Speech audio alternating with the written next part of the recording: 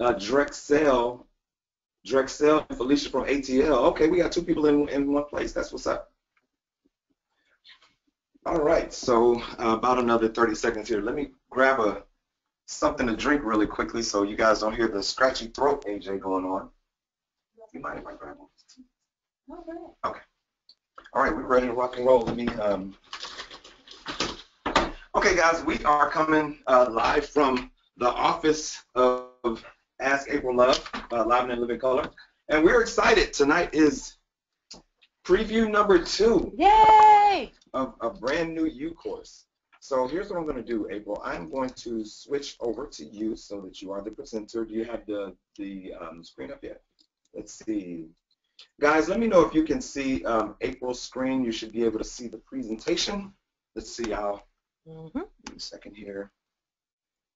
Okay, let's see. Let's see here. Do this. And, well, that's fine. All right. Yes, we can see it. All right, April. Can you see it? If you can see April's screen, type April's screen, because I see a whole lot of yeses from the last few questions. Yes, I can see it. All right. So, again, my name is AJ, and I am the facilitator for this evening's training, and I'm really excited. Again, for those of you who are new, if this is your first time on, type first time in the chat window, just so we know who we're working with. And also, type the business that you are in, the industry and the business. And if you have a name for your business, type the name of your business and your service that you provide. We just want to get a good snapshot for who's all on the call. So we have Kamai in the legal field. Again, we are working on building brands tonight, so we want a snapshot of everybody that's on. First time in chat room, events, certified wedding event coordinator.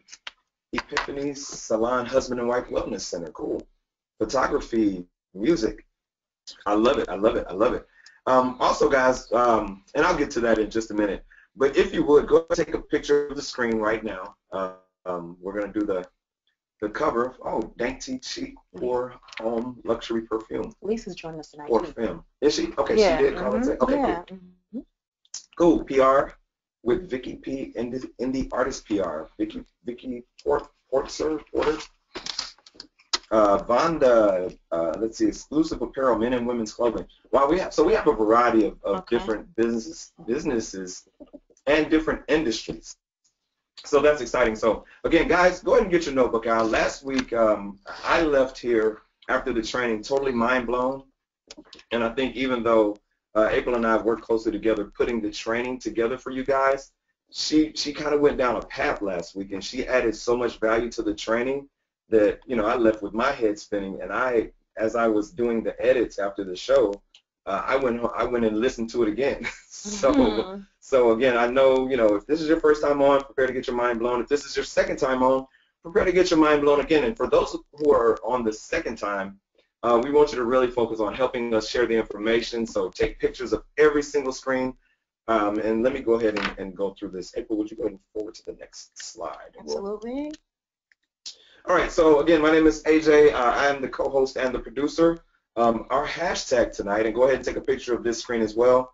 Our hashtag for tonight is hashtag a brand new you. Hashtag a brand new you. So go ahead on Instagram. That's where I will be following the questions. And again, if you want to post on Facebook, Twitter, whatever, just help us spread the word. But I will be following people back, and I will be taking questions from Instagram. Okay. If you're not, go ahead and follow April at Ask April Love. And if you're not following me, I am AJ Joyner with an I, as you can see on the screen. Okay. All right. So I'm getting ready to give you guys the lady of the hour. So tonight, first, April's going to share a little background information on who she is, her background, how she got started, some of the people that she worked with, some of the decisions that she made early in life that influenced her direction. She's going to share all of that with you guys, and then she's going to give you guys lessons, right? So again, this is just one of the lessons, though. So who's perfect for personal brand success, right? So again, if you're building a brand, if you're building a business, You want your brand to be, number one, representative of the message that you're trying to portray, and number two, representative of who you are, right? So she's going to share a lot of that information tonight. And then, you know, later in the training, she has assembled a mega, super, all-star, ultimate, I don't even have the adjective to describe, but she's put together a great panel. And they're really excited. I think we may actually have a surprise guest on for you guys tonight. But, yes, we do. So, and there you have it. It's confirmed. So, again, I'm AJ Joyner. Take pictures of the screen. I am going to take questions live. So you guys should see the little hand over to the right. And if you click on the hand button, it'll raise your hand. All right? So let's do that real quick before I give you over to April. I want someone to raise their hand. I just want to test the microphones and make sure I can see the hands and I can open you guys up for questions. So go ahead and click the question or the hand. So let's see. I have Amaris. I hope I'm pronouncing that correctly. I'm going to unmute your microphone. Hey, Amaris Mock. Can you hear me? Uh-oh, looks like you're muted on your side. So there's a microphone button on your side. If you would click that. There you go. I unmuted hey, Amaris, can you hear me? Yes. Yeah, okay. So first of all, thank you for joining us tonight. Thank you. All right, and where are you calling in from? I am in Atlanta, Georgia as well.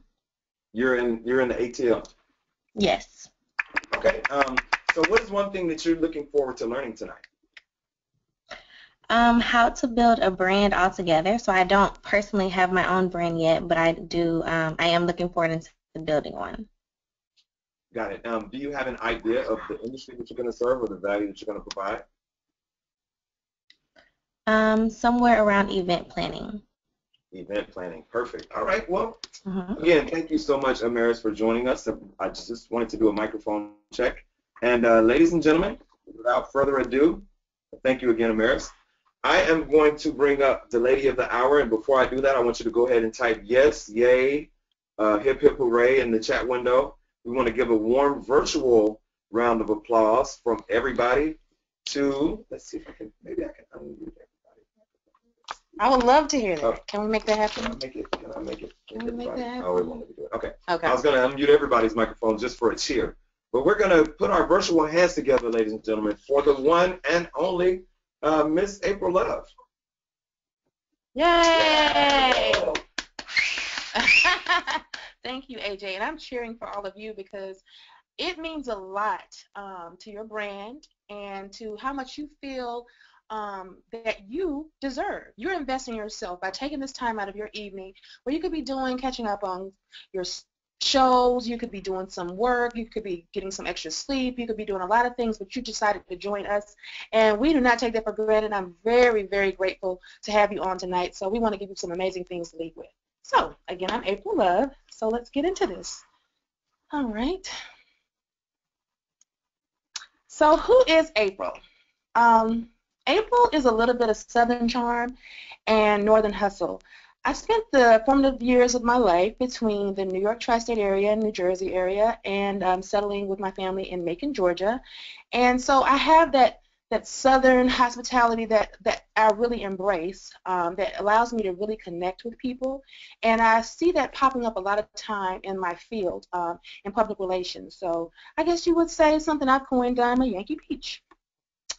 All right, the entrepreneurial bug. I can say that probably since I was able to understand people working for themselves, I knew I was that person. Even though I followed the typical track that most people follow, you know, going to school and having corporate jobs and whatnot, but it was something that was embedded in me early on. If you guys are ever familiar, yes, candy. Let me tell you what that means. I think everybody's familiar with the candy lady, right? But I'm like the new edition candy girl, you know. When I was in middle school, I had an opportunity to understand what that kind of entrepreneur kind of thing was. I guess it's a good thing and it's a bad thing because really I was not completely clear to do this in my school, but I had my family in cahoots, my mom, you know, my aunts, and they would take me to, I guess what would be equivalent to like a BJ's Wholesale or a Costco. I saw a need. We were in a school that didn't have concessions or what do you call them, vending machines. So we were like, you know, they would sneak off You know, people, I would see kids, you know, sneaking some candy. It wasn't necessarily a candy-friendly environment, so I saw a need. And, you know, as an entrepreneur, that's what you do. You seek to meet a need. So I saw the need for candy in my school. And convincing, you know, my family members that it was not going to be something that, you know, that would be a problem. I said, look, this is an opportunity for me to generate my own money. You know, I took money from my birthday. That was my first initial investment. I collected all the money from my birthday. And I think it was my 11th birthday, as a matter of fact. And I went to this place, and I initially saw that I needed diversity in my inventory. So I picked up some Kit Kats and some Annihilators, and I had a variety. So initially I started on this venture on my own. But it became something that was a little bit more than I could handle on my own, so I enlisted people in each grade. Back then, and I don't know, some schools are still the same way, it was 5th, 6th, and 7th grade in one school. So I enlisted people on each hall. There was a 5th grade hall, there was a 6th grade hall, there was a 7th grade hall. And then I had to weed out the riffraff. You had people that were stealing and eating the inventory. You had people that were coming back with the same amount of candy you gave them in the beginning. So I had numbers I would put in my notebook, and I would really take this business serious. Until, you know, one fateful day, you know, they caught wind of what I was doing. I had candy all over the school. So I guess that was my first kind of law and order experience because the teacher, it was my gym teacher that was the actual initial snitch, you know, because there were Kit Kats all over, you know, gym class. So I was like, okay, you know, I was called into the principal's office, but mind you, I wasn't busted until after the holidays. So this was a business that I worked well into the spring. I basically had a goal. You know, I wanted a bike, and I wanted to invest in my own bike because I wanted a certain kind of bike. So I say all that to say that even though I was busted in my initial, and they said you can't bring candy back into the school, and my mom was called up there, and so my parents were like, this venture is over because it can't be to the detriment of your student record. I was bit at that point because I could dictate the volume of business and the amount of money I can make. So I was an entrepreneur. I just didn't know what that word was at the time. Okay. Moving right on, I think the reason that my family was even open to the venture is because they've always been that. They've been working class individuals. You know, I have nurses and doctors and things that just, you know, the typical careers in my family. But they always had side hustles. My uncle and my cousins, like he had his kids doing landscaping. So even though he worked in the school system as well as my mom, you know, she became something that she was like, I tell people that my mom was like my first eBay. She had stuff all over the house. She and my aunt and my godmom, they became like what you would call antique dealers. So that means they skimmed all over the obituaries, and they found out about estate sales. And a lot of times, you know, very well-off families have children that come back in town and basically just want to sell everything. So they would go and they would get these trucks and they would pick up everything, and they would just pay one lump sum, and then they would find buyers.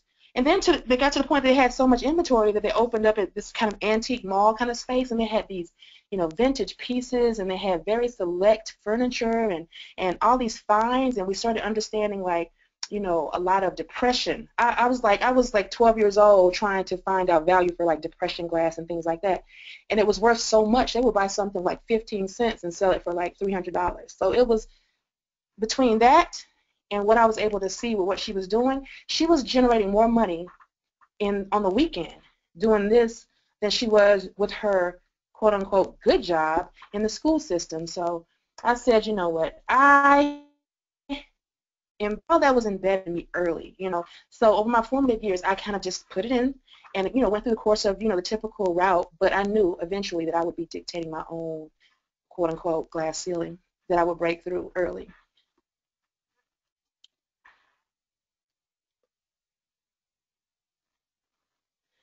Okay, so now, fast forward. So now I'm a teenager, but I'm not quite old enough to have a job because I don't have a car or anything like that.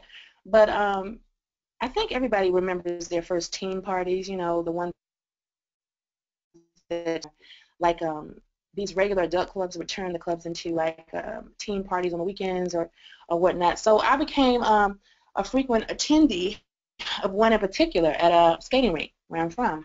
And me and my friends were, like, very I guess I was an influencer early on as well because, we would talk to people, guys, girls, and they would be on different schools across town, and we'd say, meet us at this particular skating rink. And we started realizing what kind of leverage we had, but so did the promoters. One of the owners as well as the promoter of those particular nights started kind of incentivizing us by saying, you girls can, they'd give us free unlimited pizza and all kind of things at the concessions, and I saw value. I said, wait a minute, so we're getting like 30 to 35 of our friends to come on any given night, and you're charging, and we're getting like pizza. I'm cool on the pizza. What is the revenue share? Show me the money. Yeah, I was like, I see what you're doing. I peeped it early. It's just like, let's make a deal.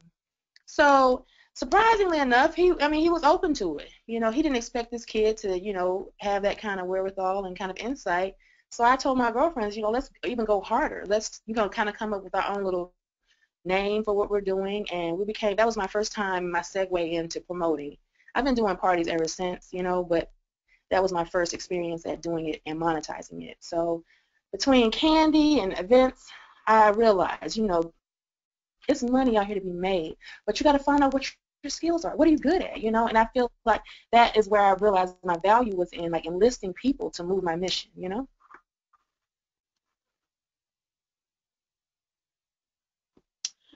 All right, so now let's fast forward. I finished school and I attended Florida A&M University, Florida A&M in Tallahassee, and you know what? That was probably one of the most monumental moments in my life because I really was able to embrace culture.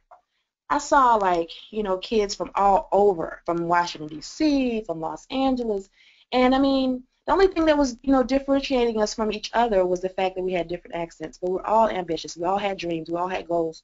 We all had family supporting us, and it was like a global thing. You had the kids from, Miami and from Florida. They had, the locks or the, remnants of the Jerry curls. You had the kids from Chicago, and you saw, like, the house music and the influences from all over the country. And I realized that I would never be a person that would have a lot of grass collect around my feet. And I credit FAMU with that. I've been a global traveler ever since because I felt like there's a world out there for me to see, and I am destined and determined to see it. Studying there kind of, set me up for that kind of life, the life I've set myself up for, all along. I found myself after FAMU, I'd interned in Atlanta.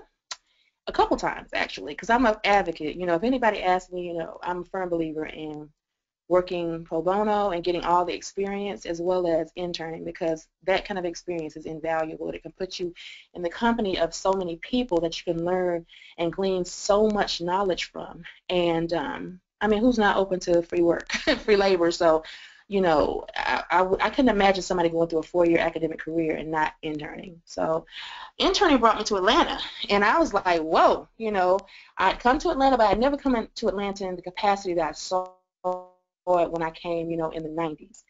And I'd always been drawn to entertainment, even though I was studying marketing, and I had actually initially, before I even went to enrolled in school, I initially saw myself doing corporate, law. I'd always been that person to watch Law and Order. I'd always been that person to watch the criminal shows. And even when I was little, I'd read this book called Encyclopedia Brown, and I was always solving the cases. So that was always intriguing to me. And that's what I said. That's what I'll get into on Saturday as well. When you look at those things that trigger you, those things that motivate you and kind of excite you, they're kind of attached to your passion and your purpose. But once I got to Atlanta, I set another goal. Even though I ended up eventually going off to New York and working and landing a job there, I knew for whatever reason I was drawn to Atlanta, and I was drawn to the music culture. And I put it on the list even before I knew what a vision board was. I said, hey, I know that I need to be working with Jermaine Dupri, L.A. Reid, or Dallas Austin. Now, I didn't know how that was going to manifest itself, but I knew that's what was going to happen. So eventually, I did have the opportunity to work with all of those companies, but I was primarily working on the production side with Dallas Austin. Yes. Can I stop right there? Sure. Guys, I just wanted to kind of bring that to your attention. April is she just kind of spewing out all this good information. But that right there, I think that's a teachable moment, Okay. right? Because you knew what you wanted, Mhm. you saw it in your head, Mhm. and then you wrote it down. Absolutely. And then you started to figure out how it was going to happen. Absolutely, guys. I want you to really like write this word down. And I don't know if you have to put it in your phone. I don't know if you need to put it on a post-it note. But this is one of the most powerful words in all of humanity. It's called intention. You have to be intentional with your life. You have to know without a shadow of a doubt that I'm going to set out to reach all my goals. You know what I'm saying? I did not know, and I'm telling you, but by any means necessary, I start speaking in a language like when it's never like, am I going to, or I wonder if I can, or I wish I knew this person. All I say was, when I meet Jermaine, or when I connect with Dallas, or when I am working on the face. I didn't know which one was going to happen, but I've always felt like that.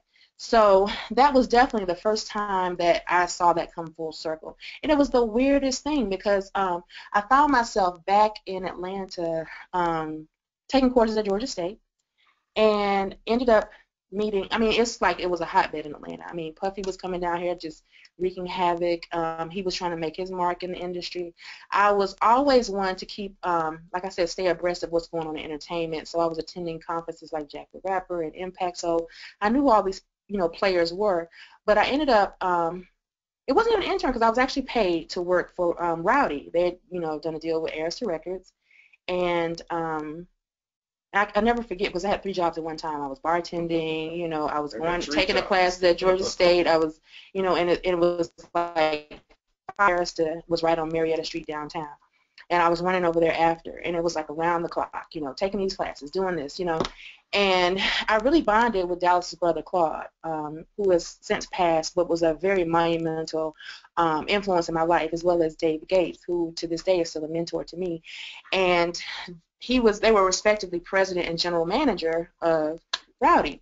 So they saw something in me, and they really took me under their wing, and they introduced me to so many different aspects of the industry that were just invaluable. I understood the production and the publishing and A&R administration, and it was just a crazy moment. It was just like I was able to actually just learn so much in that short period of time that's gone on to create so many segues for me to move about in the industry. Let's see.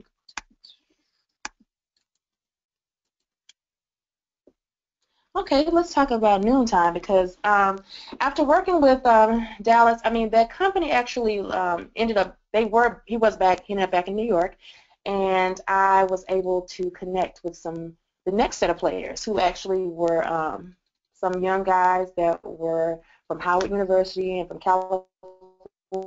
They were signing all these amazing producers. I remember the first person I actually connected with was producer. He's going to be a Grammy Award-winning multi-platinum producer, Brian Michael Cox. But he was like, interning. We were kind of like coming up in the industry together. He was a student at Clark, and I was taking these classes at Georgia State, and we were just very connected. And to this day, we still are. But it was just. No, I'm sorry. Go ahead. I just got excited. Yeah, and then. Signing Jazzy Faye and signing so many different artists that, and we were working with everybody. It was like production was like king at the time, and I was just in the midst of it, from the Bad Boy Hitman to my relationships I had with all the Dark producers, the Dallas producers, to the new relationships. Being the only female at Noontime at the time, it was just like I didn't even realize what a major period. Sometimes hindsight is 20/20, but it was amazing. That was an amazing time in the music industry.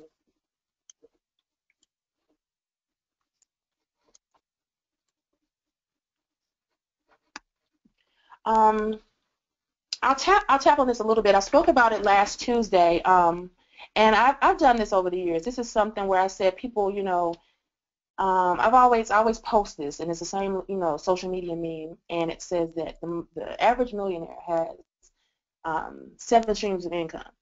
So I'm kind of like floored when sometimes people put their eggs in one basket. So even when I was working in New York, and even when I was working for Noontime, I was always writing. I was one of the first people to write about the Atlanta music culture in the Source magazine. I was writing for Double XL. I was a stringer for Essence. And this is something I was still doing my regular job. You know, I was doing my thing in music, but I was always a writer. And I was able to bring some attention to artists like Jazzy Faye or to like Marcos Peter, what is a mainstay in our community at the time, like people, major DJs that are traveling with all types of artists used to work at Marcos. So that was just another, you know, kind of aspect or layer to who I was as a writer. And that's what I want to let people know, that you can actually tap into all facets of who you are. You know, you can't say, well, I don't have time to do this and I don't have time to do that. I found time to do it all. So if I can be a testament to you that you can, if you have this gift, you can tap into it. You can find a way to maximize your time and achieve all your goals. After working in these with these production companies, I eventually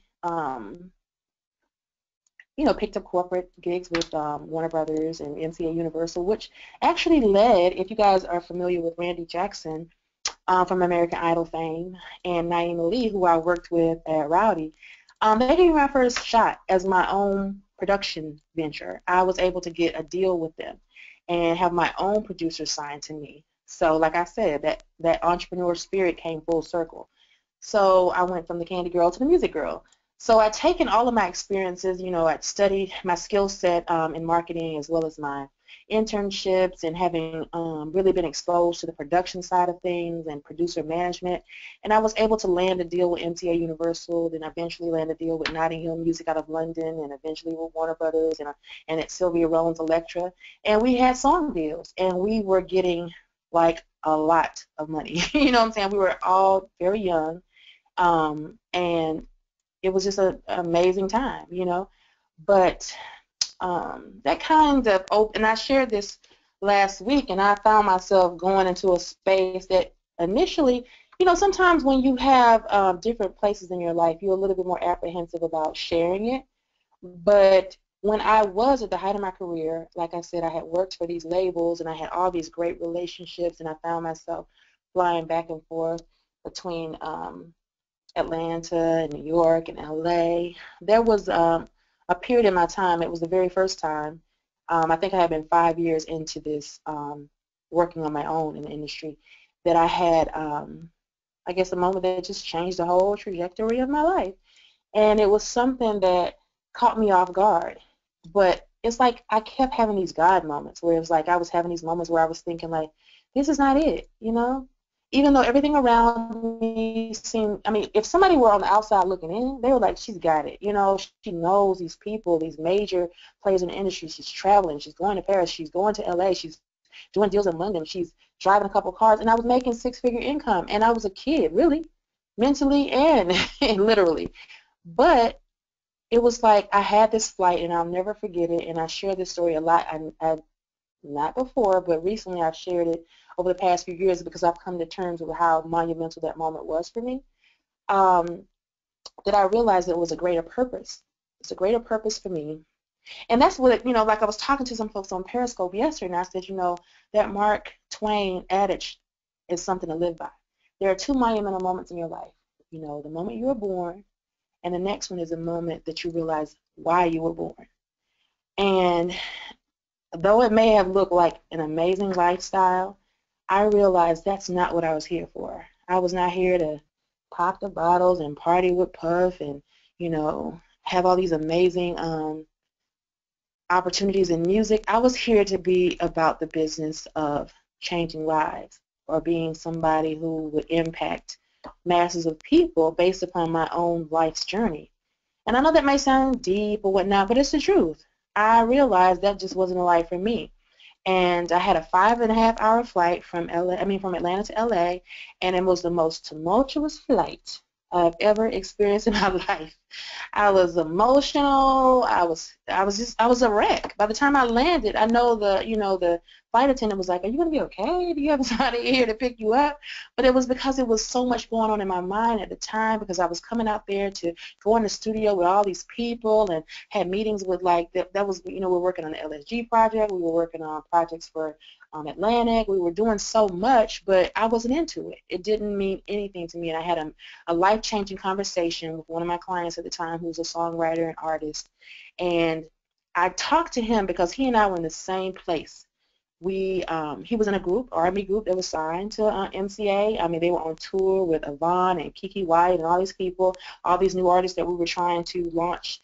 And he could not find peace, and I could not find peace, so we became each other's kind of sounding board confidants.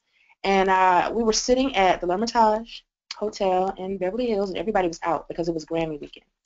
And everybody was out. And we were sitting by that, and we were like, you know what? We can't do this anymore. I'm telling him, and he's telling me.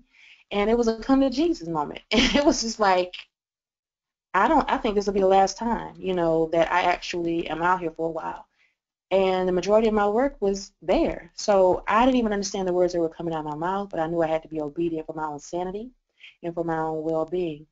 And we were out there for another 2.5 weeks, and we were working on their project and, doing a lot of great things, quote unquote great things. But when I flew home, I knew I'd be home for a while.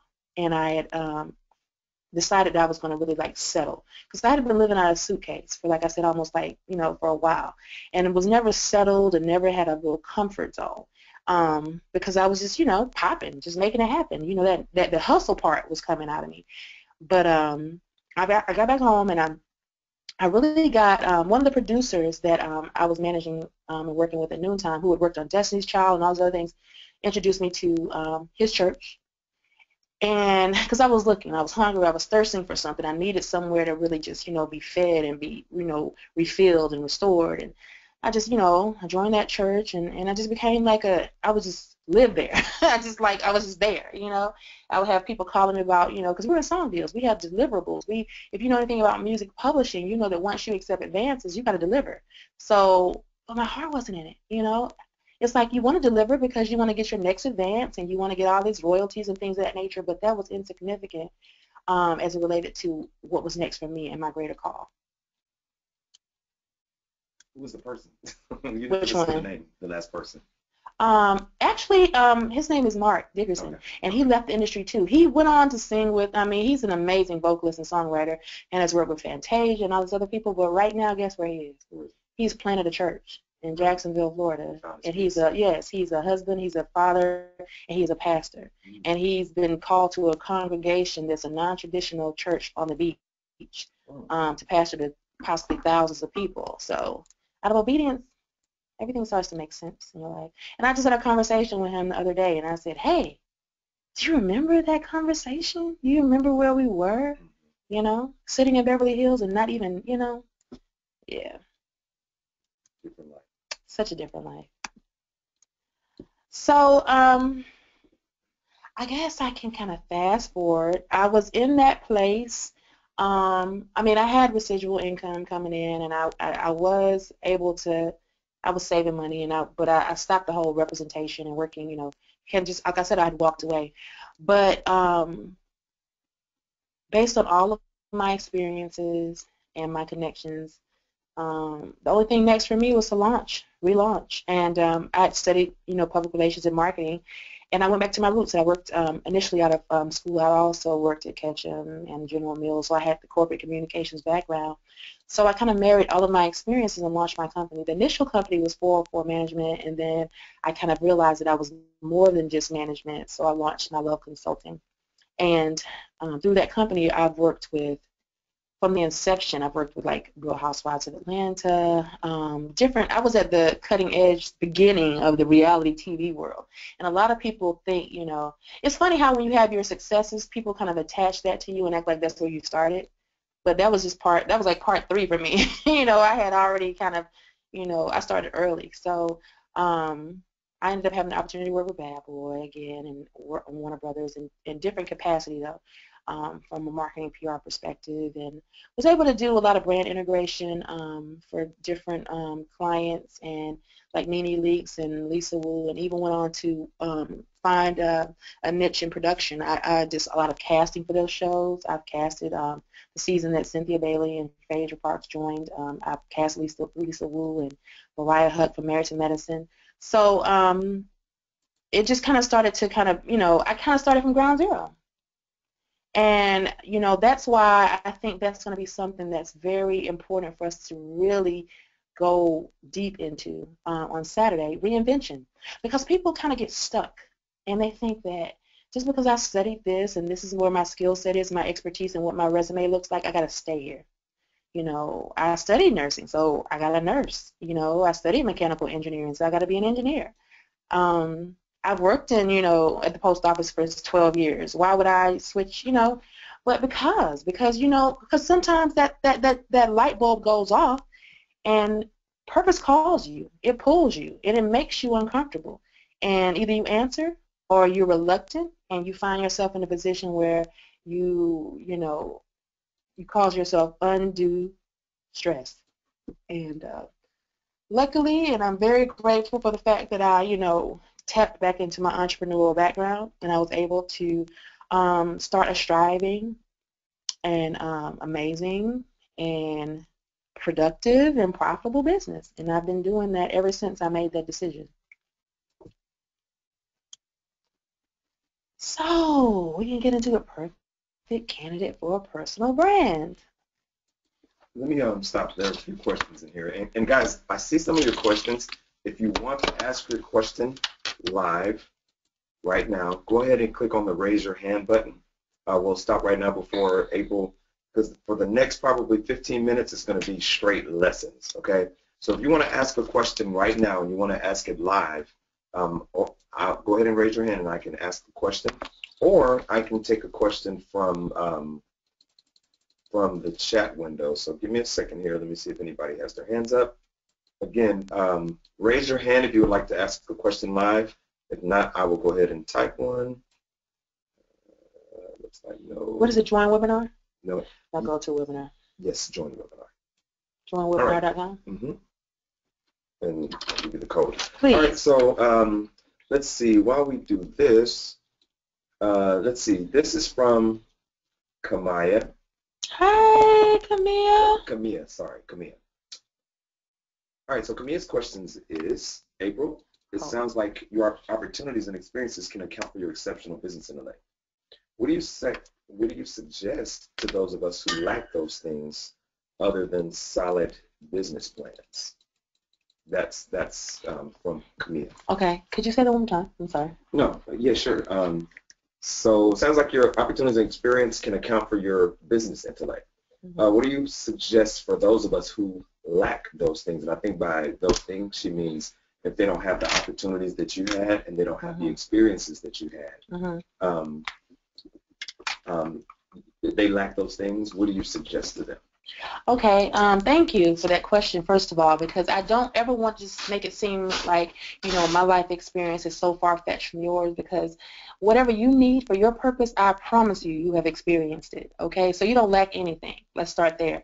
You have all the wherewithal, you have all the skills and all the expertise and life experiences that you need to get to purpose. So what I would suggest, and something that we'll actually do also on Saturday, is that whole self-assessment that I talk about all the time. Because at the end of the day, it was not probably a requirement for you based on what you're purposed and called to do. Because I want you to think right now, and I want everybody to do the same thing. Think about when you were born, okay? Think about the actual day, the year, the parents that you were born to, where you were born, okay? Just like I said with that whole Mark Twain adage. And then think about the fact of the matter that you were born for a different purpose than me. There's sometimes people don't have to go through that Job experience. Sometimes people are just here to go through an experience just enough for somebody that they're going to tap into. You got to think about that. So I feel like you need to assess where you are, what your innate gifts are. What have you always been very, very good at? You know, what have people noticed about you? Like, oh, she's a great communicator.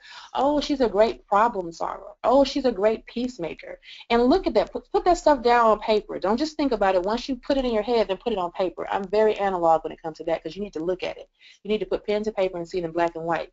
And then think about the fact of, okay, you may not be that old. You know, I'm talking about over a decade of experiences, whereas you may have only been out of school a couple years. So you can't even compare the two. It's apples to oranges. But for the past 2 years, what have you gone through? Has it been smooth sailing? Have you changed your major? Did you graduate, and what did you graduate, and what did you study? Once you studied, and let's say you relocated, then what did you go through when you relocated? Where do you work right now? You know, how do people view you right now? And are you in a place of comfort where you are right now? If you're not, then I promise you that it's temporary. That's a very temporal place that you're at. Because if you're at peace, I don't care if you're supposed to be there for 8 years or 8 months, you just have that peace. You have that innate thing. You have to get in touch with yourself from a mind, body, spirit perspective. And are you just comfortable where you are? If you are, then really kind of just figure out and have that moment with God. Like, I'm very, you know, I'm a God-centered person. I'm a God-led person. So I try to say, okay, if I'm in my environment, if I was still, like, if this was like circa 1990-something, and I was still working in corporate, I would sit there, and this is what I would tell my 20-something-year-old self. You know, why are you here? What value do you add to this business?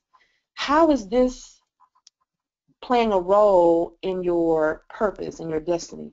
And you got to put all that stuff down. You'll be very surprised when you start to mind map and start to take that stuff out of your head and put it on paper. You'll come to a place of like, whoa, I see why I'm here, because I talk to people every day. I counsel people every day. No, it's a job that allows me to come home early enough to work on my business plan. Oh, this is a job that's really like setting me up for the next level of me. It also could be, I don't forsake any part of the process. If you're working somewhere, if you've already launched your own business, where you are today is where you're supposed to be. But it's all about you tapping into it. What is it that I'm bringing to this particular place that I'm in?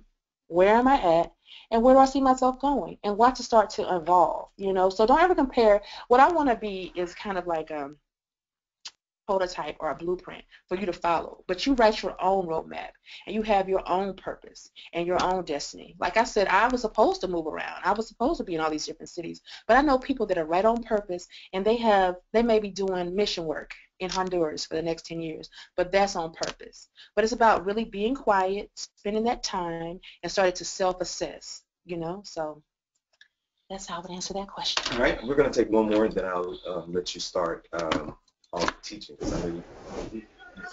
Hey, can you guys hear me? Cassie, are you there? Yes, can you hear me? Yes, we can. So first of all, where are you calling in from? I'm from Atlanta, Georgia. Atlanta, Georgia. Hey, Cassie. Hey, April. Hi. Hi.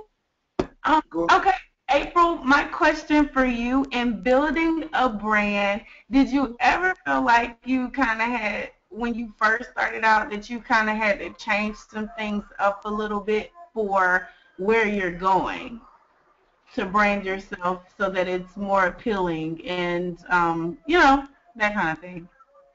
I absolutely had to change things up. When I realized my purpose, like I said, when I had that eye-opening moment on that flight and that last trip that I really had working full-time in the music industry, I realized there were a lot of things that I had to do. I had to adjust how I spoke, how I behaved. I needed to come back to Atlanta and sit down somewhere. I did. I really needed to be nurtured. I needed to be up under my family, under my godmother, in the church, and all of that led to a whole a different perspective. Like I said, I'll share a couple things that over that course of that, like about 2 years, of me kind of coming to a place of finding myself again and kind of transitioning. It wasn't easy. It was not easy because, like I said, I was in the position that I was able to, you know, work in a very, I was in a luxury environment for where I was, you know, and I was very impressed with myself. So having to humble myself, having to come to a place that I was not able to maintain the lifestyle that I felt that I had built over the course of time, I had to change a lot about myself. I had to change, you know, where I lived. I had to change my amount of travel. I had to kind of be convicted by what I was saying and doing. And all of that was, I did not know. Now, let me tell you that. I did not know why I was doing that at the time. I just knew it was something that I had to do, you know. And when I did that, it started to make a lot of people uncomfortable. So a lot of people, it made me purge people. You know, people that I had been talking to and I felt that were going to be lifetime connections, they started to fall off because they wanted to stay in that lifestyle. But my brand was something that required me to look a certain way, to speak a certain way, to learn certain things. I started going to acting classes, and I was like, okay, why am I revisiting this? But I knew that I had to get in a place of dealing with stage fright and speaking out and being that person that will be vocal in front of people. And I didn't, you know, that's what I said. It's so funny how God does it because he doesn't show you the whole thing. It's like one step at a time. And I'm like, well, why am I doing this? You know, I need to be out here making money. But I didn't. Out of obedience, you'll be surprised by the amount of things that you'll start to have downloaded to you that will completely alter the brand that you thought you were building. Cassie?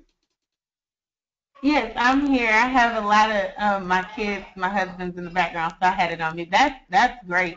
I had a part 2 of that question, and I promise that's it. But April, have you also felt, you know, along your career that, okay, I'm failing at this, but other people praise you and say, no, you're doing great? Is that because you're so hard on yourself, or because, I don't know, why has that ever came to you along your journey? Oh, yeah, absolutely. Self-doubt. We're our worst critics. But you know what? I even think that, I don't forsake that either. That's kind of a part of the suffering of the journey because I feel like, you know, you're going to try to, I think that puts you in the position to start to operate in excellence until whatever you start to do lines up with what you see. You can tell me that till you blue in the face. Oh, you're such an eloquent speaker. Oh, you're such a blessing to me. And I'm like, oh, I'm a mess. You have no idea, you know. I'm over here like I'm afraid to do this, and I'm operating in fear, and I feel like, you know, I'm not bringing anything, you know. I feel like you know, my latter days are nothing compared to my, you know, my former days, and I was just beating myself up. But I came to a place, and that's a place of acceptance and purpose. That is not something that happens overnight, but that's where I go back to that whole self-assessment, turning that mirror on yourself and proclaiming to yourself that you are everything that you're supposed to be. You deserve every good thing. You deserve the best possible life ever. And you have to start believing that, you know. So it's good that people edify you, but then you have to start kind of like echoing them. Because they see you. You don't look at yourself. We don't really like to look at ourselves all the time. You know what I'm saying? Especially when you become mothers and wives and you start these businesses. I'm looking at my business. Or I'm trying to, you know, sow into my children. And I'm trying to pour into others. No, no, no, no, no. You got to take at least an hour or whatever time you can get. Go get in front of that mirror. Go get in your war room and say, look, I am the head and not the tail. I am amazing. I am worthy. I am beautiful. I have come from a mighty long way. I am all that. Oh my God, my hair is growing, oh, beautifully. And you have to start to edify yourself. And eventually, I promise, your thoughts start to come in alignment and you start to believe what you're saying to yourself. But trust and believe that happens to everybody. You had Oprah doing it, you know, like, oh my God, I can't lose weight. Oh my God, da da da. To the point where she got to the point she had to start Super Soul Sunday. She needed all kind of people coming to edify her. But eventually, that is just a part of the process. You just can't get stuck in that. You got to know that you're doing well. And you can only get better. Thank you, April. Thanks. Thank you for your question. Thank you for being on. All right, guys. So, again, for the next probably 10 minutes or so. Okay. Yeah, we can have Lisa on in as well. I'll tell you what. Let's get through the next set of lesson. Mm-hmm. Is that okay? Can Lisa say hi so we know that she's actually sure. Let me see. On and ready to go. Let me see if I can find her. Did she log in yet? Ask her if she logged in. All right, guys. One of our guests from this Saturday coming up is going to call in tonight, and she wants to say hi to everyone in preparation. I don't see her on yet, though. Oh, she's not on? Okay. No. And I'll tell you what. I'll just keep an eye out for her. Okay. And let's do this next 2 sets. Okay. And we're going to be rocking it real good. Yeah, I'll keep an eye out. Thanks. All right, so the perfect candidate for a personal brand, which is everybody on this call. Everybody. Everybody, yes. Okay, like I spoke a minute ago, if you're uncomfortable where you are, and we hear that a lot, but I kind of want to expound on it so you know what that means. You know, if you go to this job and the job, it may have been an amazing blessing to you. You're like, oh my God, I really wanted this job. But if you've been at the job, I don't care if it's 1 month or 1 year, and after lunch, and it's around 1 o'clock, you're just looking at the clock. You're looking at the clock. You're rushing to get home to do it, to get in traffic and to cook dinner.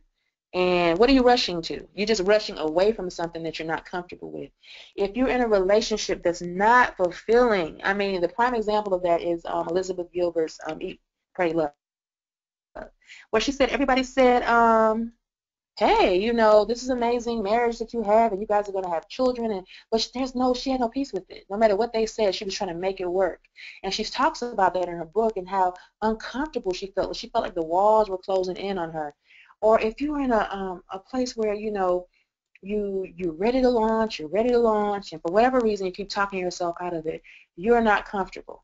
But there are people, now let me flip that and make you understand that. Now there are people that are completely at peace with where they are. They are cool with it. They like it. Hey, I have a great marriage. I have great kids. I love my business. I love my job. Hey, this may not be for you, but you can still tune in and talk to the person in your life that it may be right for. But this is about the people that are in an uncomfortable, kind of stuck place that know that there's better out there for them. All right. Understand your purpose before thinking about a brand. Now, I'm really going to spend quite a bit of time on that on Saturday, because people get a little bit, it's a lot of convoluted thoughts about what purpose is. You know, because people say, you know, I have a session or an assessment with the client, and they'll say, well, you know, I don't know my purpose or my passion, and they make them synonymous. And no, passion and values and skills and expertise and all those things are tied into your purpose, but they are not your divine purpose. All of that leads you to purpose. So understanding your purpose, like I said, why are you here in the earth? What is it that you bring value to the earth for? Why were you even born? You know, whatever circumstances that you came about, be it a mistake or be it a well thought out and planned pregnancy, whatever reason that you were born, your purpose was set in the earth before you even travel down that little canal. So we want to tap into that and talk about purpose before we talk about a brand, because I don't want anybody to start or launch a brand based upon, I want to get this money. It will never work. That will never work. So we want to do it right. We want to get to purpose. We want to understand why you have the skill sets you have, why do you have the innate gifts that you have, and how they, you know, equate the purpose and the greater purpose of you in this earth. Okay? Then you got to claim and embrace it. You can't run from it. You have to do an assessment. I mean, let's say that, you know, somebody like a Tasha Cobbs or Adele or any of these vocalists, you know, oh, you know, I can sing, but I really don't know, you know, they may not understand that that's a part of their greater purpose. But why were you gifted? The next person wasn't. I sure can't sing like you. You know what I'm saying? So why is it that you have these gifts? And then why do you have the gift of faith? Why do you have the gift of being a giver? You got to understand that your gifts are all tied into your purpose. So we have to turn that mirror on ourselves and take some time out and really do the work and understand that the values that you have, everybody didn't have. Some people don't have. Some people are just so drawn to children. They care about children. They care about children in Africa. They care about children, and it touches them. And it may not touch them. It might have been two sisters born in the same household to the same parents, and one of them has this thing about children. One of them has this thing about medicine. It's her purpose, and it's her purpose. You understand, you can't be tied up with what people's expectations of you are. You have to get to what you're here for, and you will live the best years of your life when you're operating in purpose. I promise you that. So how do we do that, and what is an authentic self-assessment? You know what a self-assessment is when it's authentic? It's done by you. And the only person that's allowed to tap into that is God. That can be the only person. You cannot go out here and get opinions. You know, I think most of us have heard enough over the course of our life as to what people think we should be doing. You know, you're great. You know, you're a great negotiator. Have you thought you should go to law school? You're this, you're that, and the other. You know, but what do you say about yourself? You know, what do you feel on the innermost part of your being, what do you feel like you're here to do? And then, like I said, we break that down. We break down values. We break down the character. We break down your life experiences. Because some people have gone through a lot. You know, you look at these stories on the news or on Dateline, and you're like, oh my God, had I gone through something like that, I don't know if I could have survived.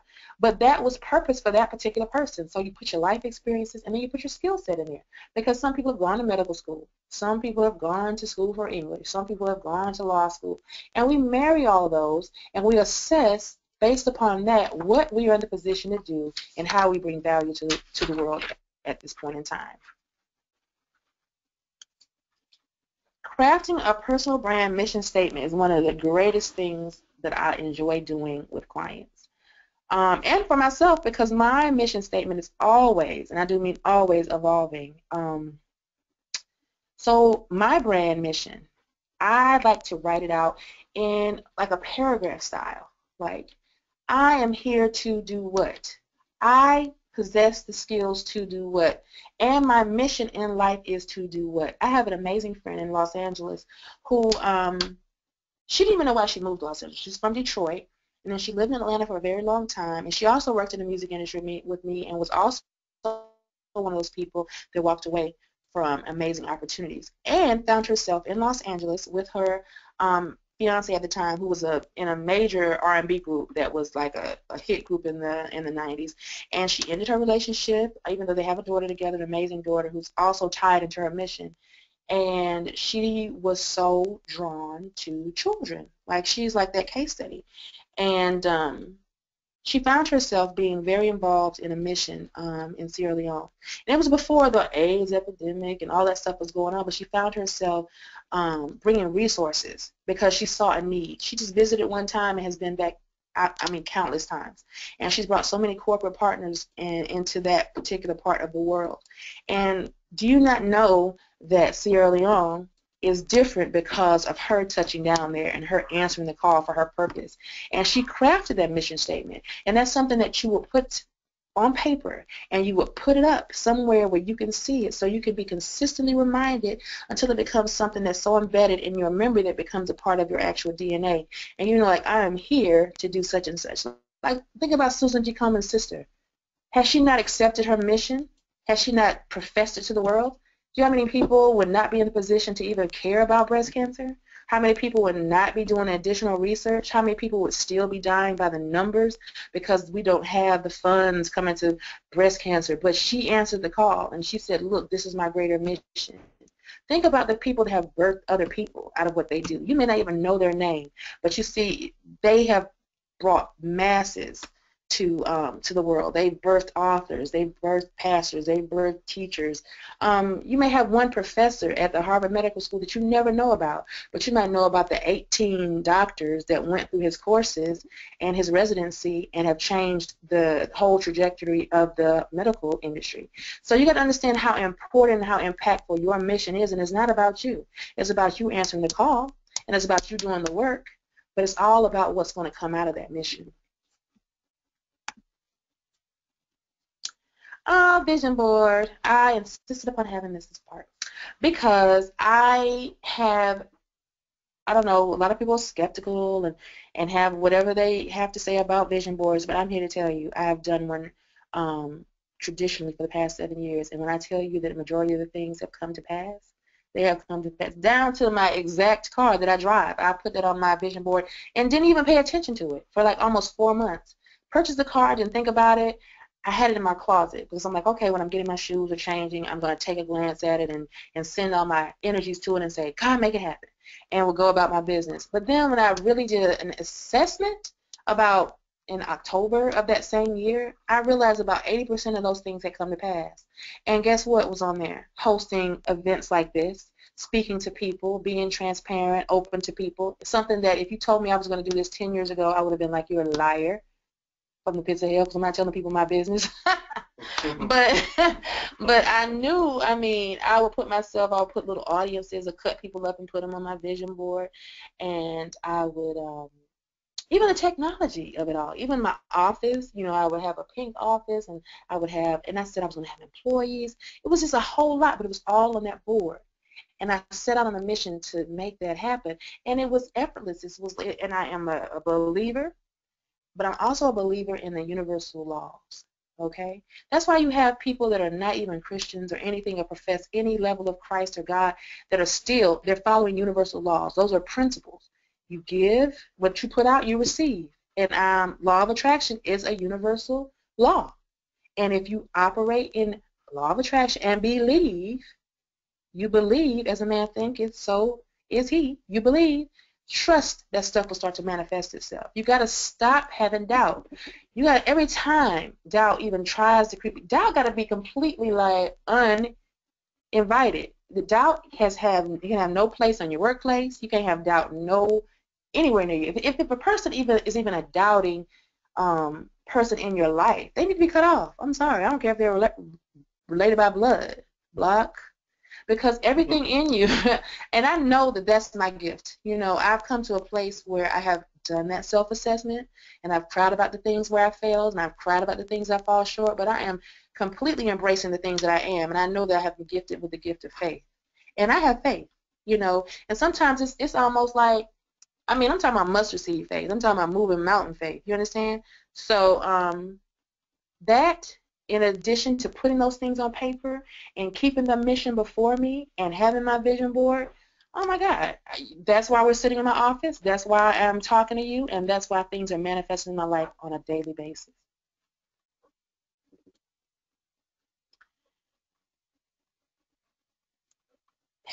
Is Lisa on? Yes, Lisa is on. So Lisa, I am about to unmute your microphone. And Lisa, if you click on the green microphone button, it should be there. Just unmute it from your side, and we can hear you. Hello, Lisa. This is AJ. Can you hear me? Hello, AJ. I can hear you. Can you hear me? Yes, we can. Okay. Yay! So welcome, Lisa, and thank you for joining us tonight. Oh, I'm excited. I've been listening and learning and taking notes at the same time. Well, let me tell you guys something, and I'm going to just edify her for a quick 30 seconds, and I'm going to let her share a part of her story with you. But like I said, Lisa kind of like, we connected during that part where I told you I was in that place of, you know, understanding and trying to seek my next, you know. Mm-hmm. I was in a broken place. I was in I had walked away from this amazing career. I had come out of this relationship. I was just going through it. And the faithfulness of God is the reason this woman was manifested. She came into my life, seriously, like something on my vision board. And we had this monumental moment, and at my lowest low, we sat in Lanette. Yes.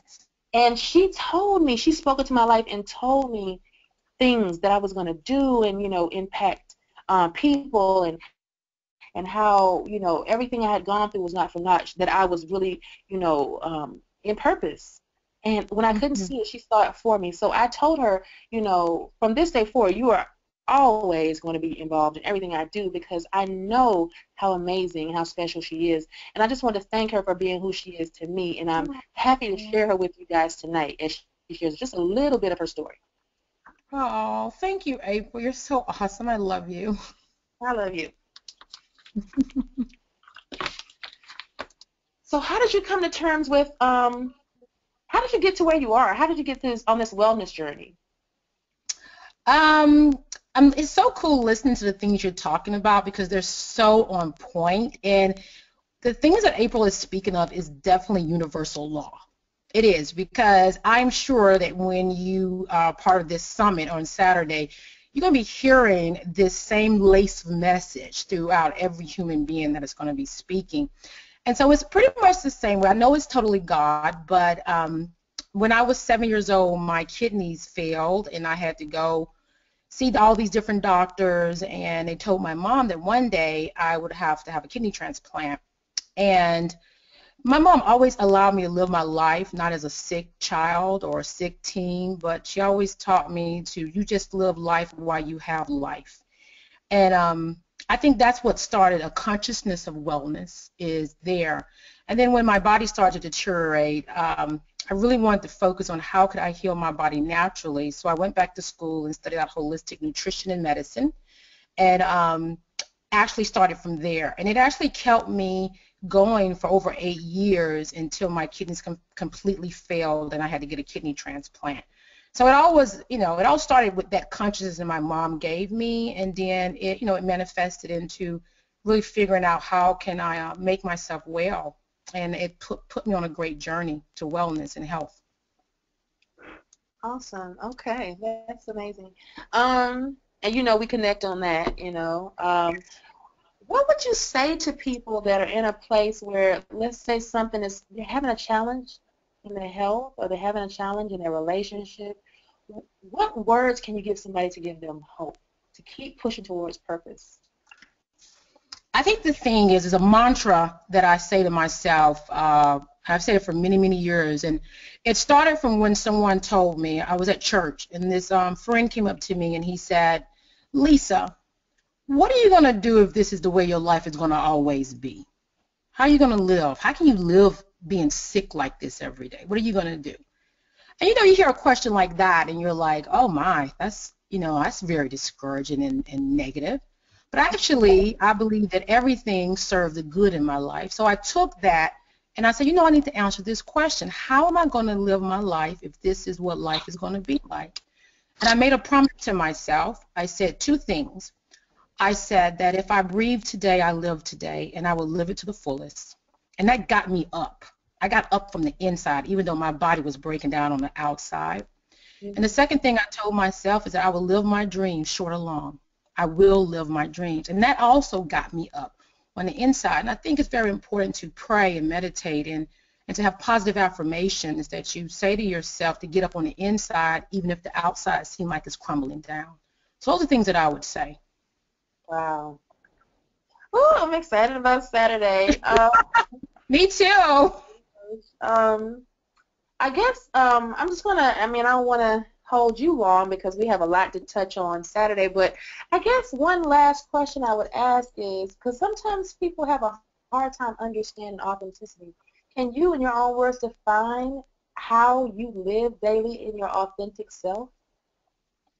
I think for me, personally, authenticity is living from a place of truth. And that takes prayer and meditation. You have to, you cannot allow the chaos of the world to become the chaos within you, because then you start to lose your authenticity. So for me, it's getting still and listening to your truth. I think that for me, that is living from a place of truth and honesty. That is authenticity, and not caring about what people say or what people, or the expectations that people put on you. I tell parents, this is what I say to parents. I say God has already implanted what your child needs to be. Guide them in their truth. You can't put truth on someone. It's already planted inside of them through their creation. And so I think that's authenticity. Thank you so much. AJ? Yeah, so I have read your bio, and I've April is when we were getting this together, she told me a lot about you. But there may be someone on the call who may not know your background. So could you give them a quick Twitter version of your background and who you are and some of the things that you're involved in now, just so that they can be acclimated with the value that you're bringing Saturday? Sure. Of course, I'm Lisa Washington. I am the CEO of Vitality Wellness and Beauty Company. It's a natural organic wellness company that specializes in holistic healing, natural skincare and nutrition. I'm also a yoga and meditation instructor. I've been doing that for almost 20 years. I recently went and got certified as a lifestyle behavior coach, which I'm very happy about that because it definitely helps with my consultation and wellness. So that's pretty much Lisa. I'm a mom. I have a 29-year-old, a 15-year-old, and I have 2 grandchildren. And you're on TV right now. Oh my gosh! And yeah, television is driving me. Television is amazing. I'm actually on Food Network All-Star Academy, cooking for $50,000. But I'm having so much fun with the whole television stuff. Yes. And she can cook, okay? Yes. All right. So, all right. Well, I think that we want to allow you to break away at this point, but thank you Thanks, so much. guys. Are you You're excited welcome. about Saturday? I am so pumped. I'm like excited about learning. I am super excited about the stuff I get to learn on Saturday. People are going to be blown away. I mean, life-changing. Yes, absolutely. All day. Well, thank you so much, and we're giving you a virtual round of applause. Thank you. Have a good night, you guys. Thank Thank you, you, Lisa. Lisa. So we'll keep this going. One thing to keep in mind to be successful. Let me make sure all eyes are looking and all ears are listening. No one owes you anything. This industry is 100% built on your hard work. Okay, write that down. Whatever you have to do, because Take a picture. yes, take a picture. Because you have to be intentional about working towards your success. Nobody owes you anything on your job. When you launch a business, nobody's required to buy your stuff or to be, your consumer. You have to work hard to earn business. You have to work hard to build even a relationship. You have to work hard to even be a great parent. You have to put in the work to get the results. So remember that no one owes you anything. If you don't get anything else tonight, get that, because you got to work hard for this thing. 99% of people who set out to build a brand fail. Okay, let's talk about why. Chief number one, and this is like from my own experiences, because the first thing I ask someone when they say either I want to launch my brand, I need consultation, I need a publicist, but they have no realistic goals. They may say, well, look, I was a model, I really want to really be the next level model, I would like to be on the cover of Essence. Bop, bop. Red flags.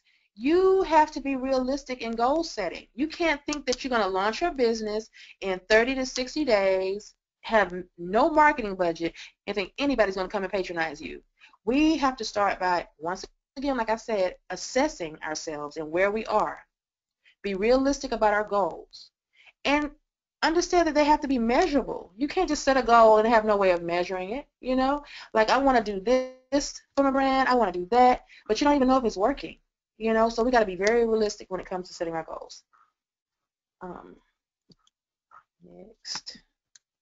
Spending too much time around the wrong people. Like I said before, purge, and purge again. People don't understand that spring cleaning is also synonymous with doing that for humans. Sometimes you got to dump people out of your phone. You got to block people. You have to put them on do not answer. I have people that I love. I'm talking about, like I said earlier, blood relatives, exes, people that were so close that I thought would be always a part of my life, but they are like chief naysayers. There are people that are buzzing around your ear trying to give you every excuse in the world, like, well, how you going to leave your job now? God wouldn't tell you to leave your job now and you got these kids up in. What? Wait a minute. You can't speak to what I am supposed to do. I'm going to sit down and I'm going to self-assess, and I'm going to sit down and talk about where I am when I am in the process of changing and reinventing and launching who I am. Personal brand success is all about you and honesty with yourself. These people have to stay away. You can't afford to have anybody around you that's going to speak against your destiny, your purpose, and the instructions you've been given. Jumping from one thing to the next without allowing things to develop. That is a huge no-no. And I spend a lot of my time, and I think I earn a lot of my retainers and my fees with my clients, keeping them focused. Like, what about this? Now, what if we go do that? You can learn a lot from athletes, like a Kevin Durant or LeBron James, or even like Kobe, even though I'm not a Laker fan. But, I mean, the work ethic they have and the focus that they have, they're in the gym, they're focused on their craft, they're looking at plays, they have that kind of discipline and wherewithal that we all can learn from. You cannot be jack of all trades and master of none and think that you're going to have personal brand success. You have to put forth a plan, and that goes back to the goals. And we'll talk about that more in detail on Saturday, I promise you, because you have to line things up. Just like you have a timeline, if you're at work, you can't go, oh, I think I'm going to be a teacher. and I think I'm going to teach the first grade, and then I'm going to run over here and show the first grade, skip them to the sixth grade. No, everything is a process. There's a timeline to everything, okay? And that's applicable in brand success as well. Can I give an example real quick for that? Yeah, please. So on the jumping around from one thing to the next, one of the things that you see in entrepreneurs over and over again is that a lot of times we're idea people, right? And a lot of times we can successfully juggle a few things, but the point in this is, and I had to learn this the hard way, if you look at it from this perspective of like a musician, right? So if you look at Beyonce, right, she didn't start out as Beyonce. She started out as a singer, a very talented singer. And she built her brand as a singer and, as a part of Destiny's Child. And then what happened is she started to, I guess, outgrow the brand that she created, and then that empowered her to go do other things. So now people don't dig Beyonce because she's a singer. They dig her because she's Beyonce. But she had to start out in that one very focused niche, and that same thing with Oprah, with, football, Michael Jordan, like people who outgrow the industry and become personal brands. They typically start out in one particular thing. So when you think about what it is that you do, become very good at that thing, and then eventually you can outgrow it and you can do other things because people dig you at that point. Awesome. Thank you for the example, because sometimes we gotta see ourselves in somebody else's case study to really get it, and don't realize that maybe I am doing this. I'm all over the place. I hear people say I'm all over the place, and literally you are. Okay. Please make sure that you're also taking screenshots so we know who's engaged, and also everybody take down my email address. I want to make sure I'm giving this out to everybody. It's branding, BRANDING at AskApril. I would love to hear from you and any additional questions you may have concerning Saturday as well. So branding and Ask April, lock me in. All right. Feedback. Feedback. Okay, guys. So here's your chance. Again, we're approaching the end here. Here's your chance to ask any questions. I'm going to open up the microphones. I'm going to pull out the chat. I'm going to open up Instagram. Has this been helpful? If this has been helpful, just type, yes, it has been very helpful. And then tell me how. Has this been helpful? Felicia, you said yes. How has this been helpful to you? And also, guys, go ahead and raise your hand. Michelle says, yes, this has been very helpful. Monica says, yes. Like I said, go ahead and raise your hand. I want you to tell me, not only me and not only April, but I want you guys to share with other people on the call, right? Because I know I've been doing this for a while. Everybody is not comfortable jumping on the call speaking. So what you can do is by you sharing, you may help someone else out, all right? So Silvana, and you know what? I said I was going to unmute your microphone a minute ago, so I'm going to give you a chance now. Silvana, are you there? I'm here. Can you hear me?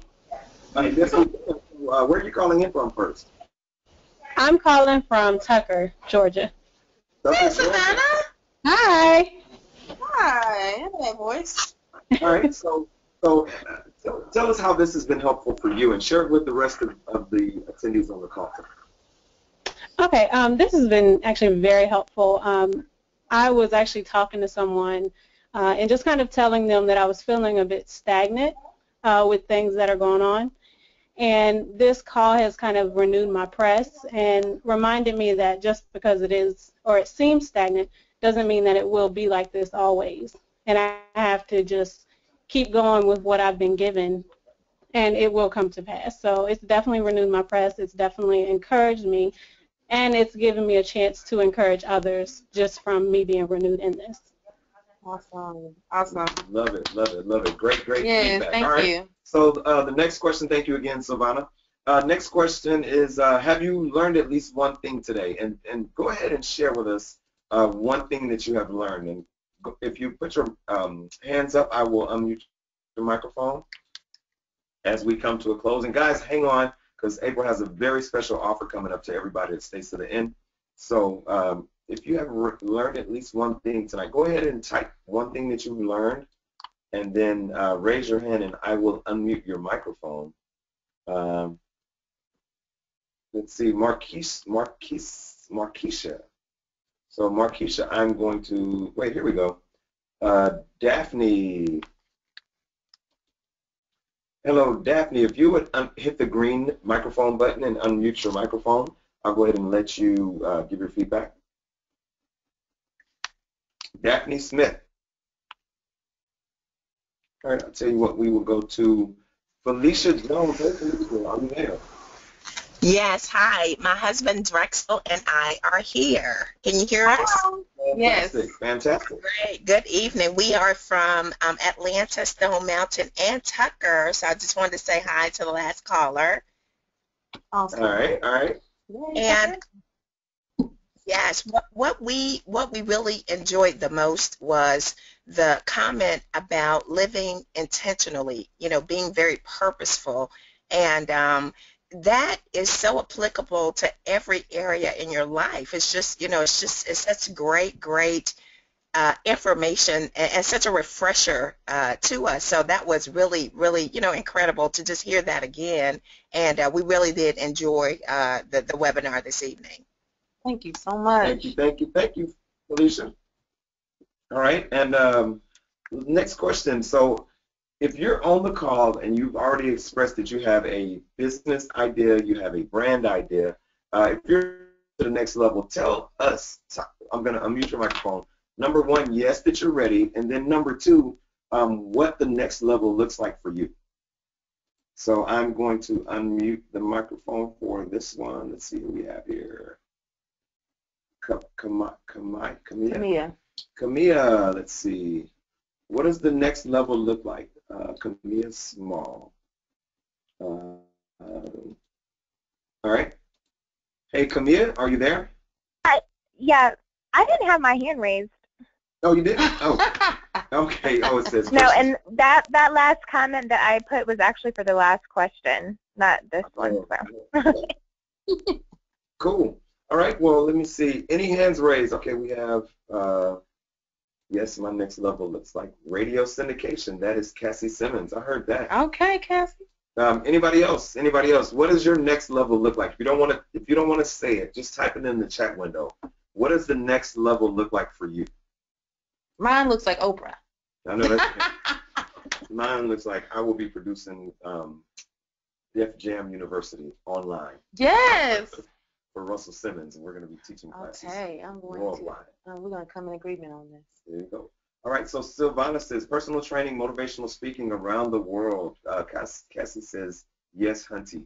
I didn't know what that meant. My wife had to explain that. Oh yes, my Hunty. gosh. All right. Okay. Well, keep it moving. We're getting ready to wrap this thing up. Yes. Thanks for hanging in there with us. So I guess what we can all come to terms with the fact that it all starts with the right state of mind, and if that's going to be a mindset change, then so be it. That's what it'll have to be. And I want to reiterate the Proverbs 23:7. For as he or she thinketh in his or her heart, so is he or she, and you have to believe that. So it has to first come to terms in your mind, and then an agreement in your heart. And that thing will manifest itself. Taking action. You'll execute because you believe, you know. Now, why did I create this training? I created this training because it was the next level of me, and it made all the sense in the world because I find myself on a regular basis empowering the people around me, and people have brought that to my attention before I even realized that's what I was doing because it was just me. It was just who I was. I want to see people do well. I want to see people win. I see things in people that are laying dormant, and I want to just come and shake them, and say, hey, do you know who you are?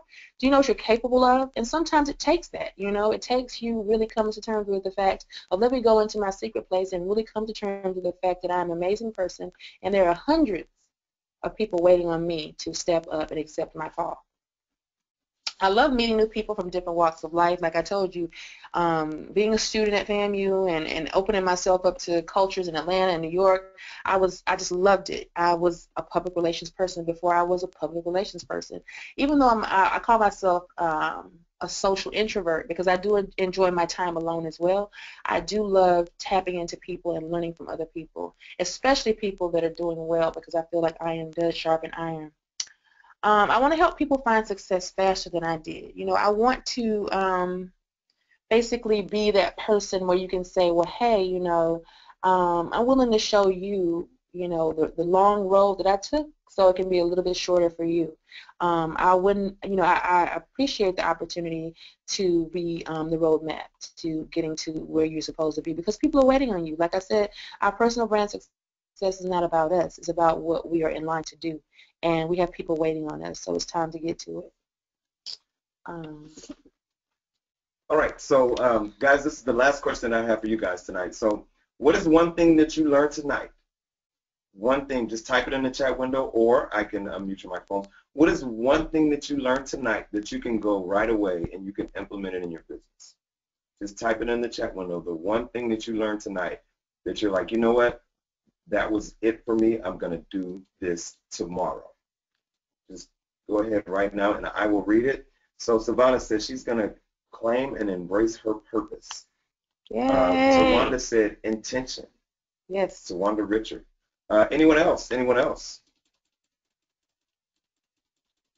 Working on the mission. Sam Gentry. We haven't heard anything from a guy tonight. Is it okay if I unmute one guy? So yeah, I would love to. Hey Sam, I'm gonna unmute your microphone. Live intentionally, Charlene, Joni Porty. Her chat doesn't work. Okay. Hey Sam, I have unmuted your microphone. If you could hit the green mute button on your side, I just want to hear from one of the fellas tonight. Let's see. Sam, focus on Salather Collins. Salather says focus on purpose. Let's see. Scotty Dietrich, are you there? She created her vision statement while on the train. Yes, that's what I'm talking about. And she's calling from Dominican Republic. Oh my gosh, this is awesome. All right, so it looks like the guys aren't. Let's see if I can find one more guy. They're not raising their hands. They're like, let's see if Amal Parker. Amal Parker, are you there? Yes, I'm here. There we go. We got a brother in the house. So what is one thing that you learned tonight that you're going to implement in your business? And first of all, before you, where are you calling in from? I'm in Morrow, Georgia. Morrow, Georgia. Cool. And what is your business or business idea? Well, I've been doing videography for probably, 7-8 years. I'm actually a film grad. Trying to launch my career in terms of filmmaking and everything. But one thing I did here that's very clear, and that's the word intentional, and being intentional in my approach and not giving up on my goals. So I know my destiny's on the horizon. I'm right there. I have many friends that tell me how talented I am, and when you can't see it when you're going through the grind, when you're struggling, it's hard to see that. But listening to tonight and listening to you, Ms. Love, I really appreciate everything that you said, and I know that I'm on the right track, and I'm going to change my way of thinking and continue to do the things that I'm doing because I know I'm right there. I'm one opportunity away. So I really appreciate everything I said tonight. Absolutely. Hey, Amal, real quick, what is your website? Do you have a website? Actually, it's not completed. I am on Wix, but you can find me on YouTube. Last name is Parker. Amal, AHMAL. Last name is Parker. I'm on YouTube. I'm actually in production on a web series, so I know after listening to tonight, I'm on the right path. It's just a matter of just keep grinding, keep continuing to do the things that God is putting inside of me and get those out to the masses. There you go. Oh, you just blessed me. You just blessed me. What is your Instagram, Amal? Yeah, what is it? Amal Parker is all together, AHMAL Parker, PARKER. I'm on Instagram, I'm on Facebook. I'm sorry, go ahead, Amal. Yeah, that's right, that's correct. Cool. So I just typed it in the chat window, guys. Everybody go on Instagram right now and follow Amal Parker, AHMAL Parker. I want you to encourage the brother. You know, again, everybody starts sometimes you're, Amal, like you said, sometimes you can be 3 feet from gold. I'm sure everybody's seen that graphic where the guy's digging and digging and he gives up and turns around when he's right there on the verge. I just want to encourage everybody on the call, just keep trudging forward. Right. Real quick testimony, 10 seconds. I did my first webinar to the urban market in 2014. I had 4 people on my first call. Right, wow. 4 people. And it took me probably 14 hours to get everything set up. So 14 hours to get it together, 4 people showed up. But you know what? What I said is, man, if there were 4 people tonight, wait until the next time I do it. Now, I could have said, man, there were only 4 people out of all the people that follow me and on, but I chose to look at it a different way, right? So no matter what you're up against right now, choose to look at it through the lens of, hey, there's better ahead, right? Look how far you've come, and then look how much further there is to go ahead, and just keep trudging forward, all right? Sorry about that. On a little soapbox. Amal, again, we appreciate you, brother. Thank you. Keep on pushing. All right. All right, so here's what we've all been waiting for. Tonight is the last night for the registration via the training. What April and I, this is the culmination of everything we've been doing for the last eight or 9 weeks. A brand new you. It's a 1-day digital summit. Again, April's going to cover, April and her celebrity guest instructors, they're going to cover the 6 primary pillars of branding. She has free bonuses. We have handouts. Also, like we said earlier, 5 guest celebrities instructors. And then, like Lisa was on tonight, a wealth of information. So not only are you going to get those instructors and April, but you also get a Q&A session with each one of those. And that sometimes is what sets trainings apart, right? So you have your business and you can ask very specific, actionable things that you want to learn from people who have already been there, right? So again, and let's go ahead and go through it. All right, so week one, workshop number 1. It's the first workshop of the day. Yes, I will be sharing first. I'll be your morning presenter, and I'm so excited. I have curated some information for you that I think is going to be life-changing, and it's stuff that I've actually implemented in my own life, my own career, and with my clients, and I know it works. So we get to the defining of what a personal brand is and why it's so important for you to be in the position to outshine all competition. You won't even see competition because you'll have so much tunnel vision and focus once you're really clear about what personal brand is and what you are as a personal brand. The goal for your personal branding, because it's all about vision and purpose. It's not about you. Personal branding is for the masses. It's about getting you to a place that you can be used in the earth. You were born for this, right? How to craft your personal branding. How to put it on paper. How to put it into a plan. You're like your own business plan. So we got some real action items because we don't just to be a bunch of fluff. We want you to be able to have practical steps to really make this stuff happen and change your life forever. And vision is a vital step of branding. Clarity and vision. I don't want anybody else to ever say, I'm confused about who I am as a brand. So that's the kind of things that I'll tap into. But I'll be flowing throughout the day with my guests, and so let's get into them. As you had an opportunity to meet my love, Lisa Washington, and she's an amazing chef, health and wellness guru, yoga instructor, energy healing. She has gotten that training. Is not something that's easy to really encapsulate when you, unless you really know what you're doing. And she's been doing this for 20 years, so she's going to tell us how to cultivate a care mindset for people. Your purpose may be so interlocked with other people that you got to care about people. You got to know what you're doing this, what are your purpose for, and who is this target audience that you're tapping into, and what do you have for them.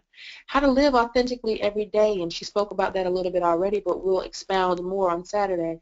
Finding your why, and her personal story of triumph over adversity really revealed her why to her.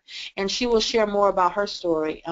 She shared with you that she was a kidney transplant, but it's more to that story. And she was a single mom, and she has come into a place that her ladder is definitely greater. She has a beautiful life, a beautiful family. I tell her when I come to her house, I feel like it's a bed and breakfast. It's so warm and inviting, but that comes from a person being in the right place and being in comfort with who they are and walking in purpose.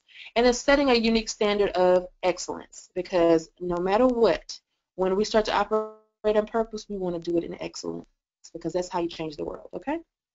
Then my amazing good friend and colleague Satchel Jester, who holds 2 positions in lifestyle. He's an editor at Upscale Magazine and Uptown Magazine. And he's going to talk to you about our professional purpose and getting people to buy in, because who cares that you have accepted this call and you're walking in this personal brand and you feel successful, but nobody else believes you.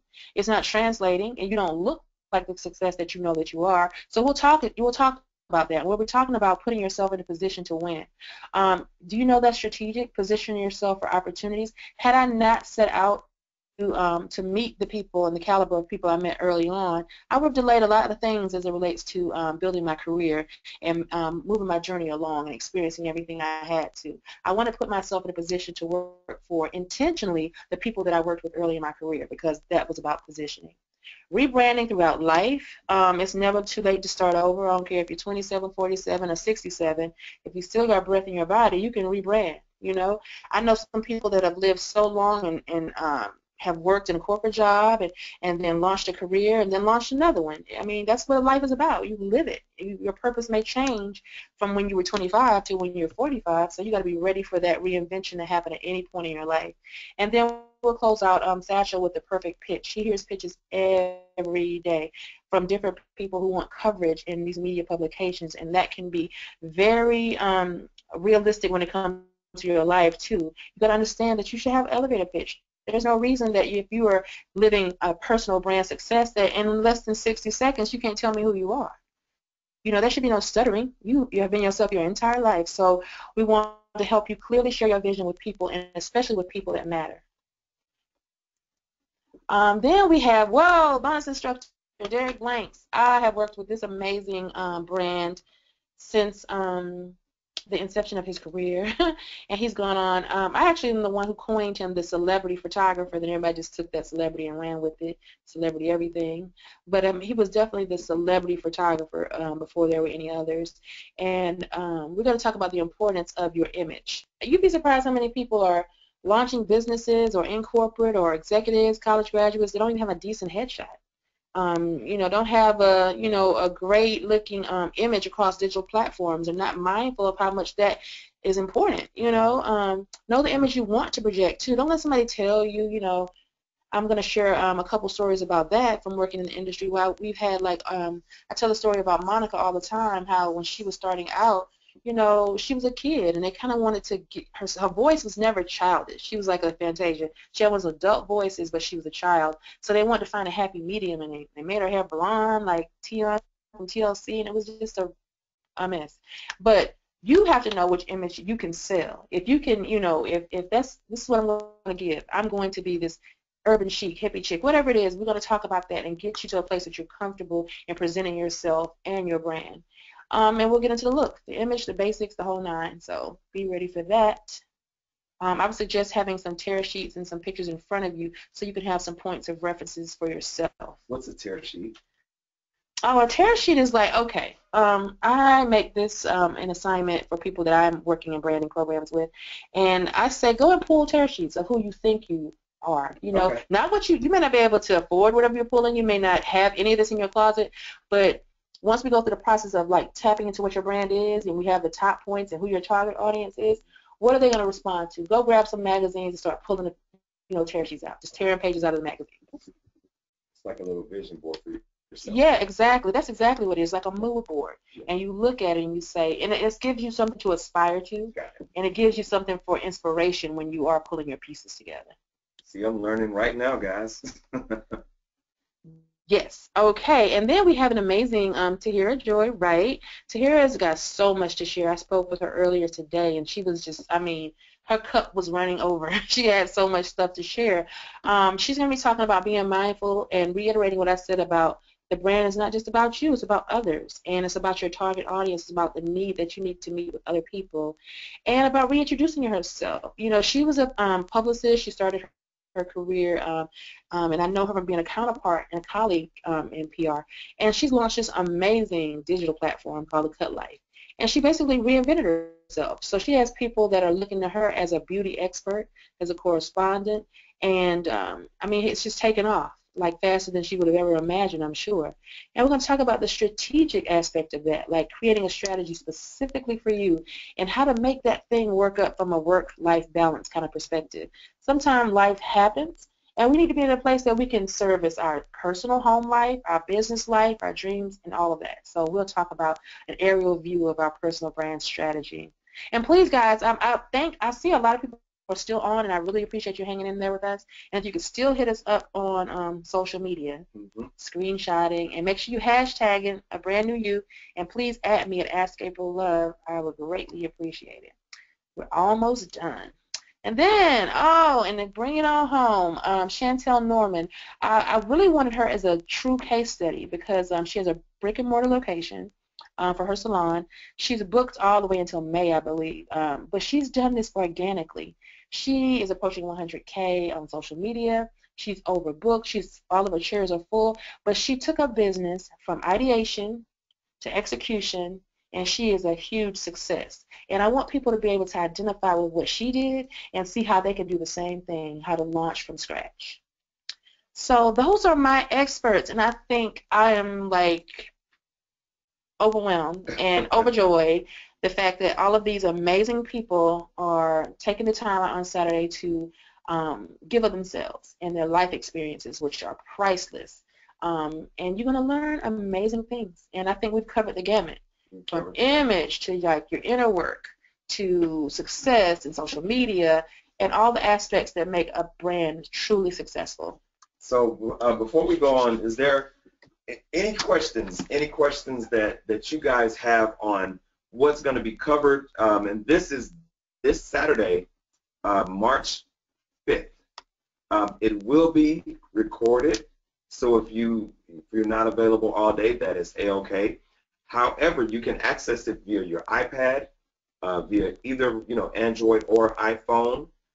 You can, of course, on your laptop, and it will be recorded. So you don't have to be available all day. That will be awesome because you don't want to miss anybody, especially the live Q&A sessions.